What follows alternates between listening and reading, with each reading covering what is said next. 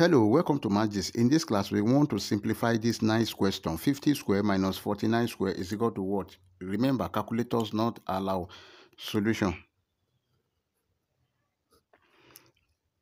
Take note of this rule that a square minus b square is equal to a plus b bracket a minus b.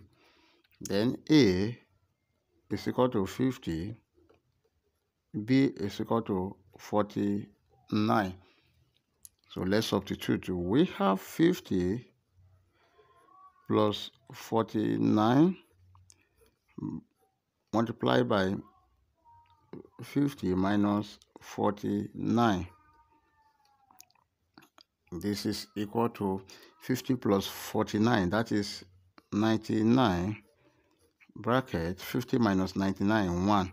And if you multiply 99 times 1, it's equal to 99. And this is our final answer. Before you leave, like, share, comment, and subscribe. Thank you. Bye-bye.